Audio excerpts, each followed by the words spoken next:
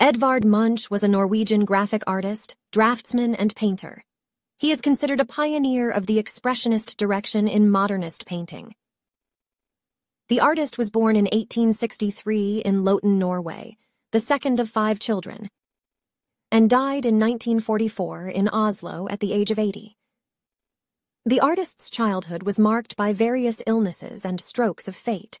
Not only did he himself suffer from bronchitis and rheumatism, but at the age of 5 he lost first his mother and later his sister to tuberculosis, after which his father fell into severe depression. In 1881 he enrolled at the Royal Drawing School in Oslo. He was mainly concerned with still lifes, interiors, and city views. Here he succeeded in his first sale of 2 small paintings at an auction for only about 26 crowns. In 1889, he received his first solo exhibition in Oslo with 110 works, 63 paintings, and 46 drawings. In the same year, he was allowed to present one of his paintings at the Paris World's Fair. In 1902, an argument with his partner Matilda Tulla Larsen caused a pistol shot to go off.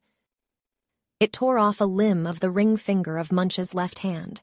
He processed the event in the Marat series. Munch undertook numerous journeys, among other things, to Denmark, Germany, and France. In this way, he made many new contacts within Europe, including various writers who later wrote books about the artist. In 1940, in the wake of the Nazi takeover, Munch drew up a will, signing over his works to the city of Oslo as his heir. Although the Nazi regime actually planned to access his property, the artist remained unmolested until his death in January 1944. He left the city of Oslo about 1,000 paintings, 15,400 prints, 4,500 watercolors and drawings, and 6 sculptures. These are now housed in the Munch Museum, Oslo.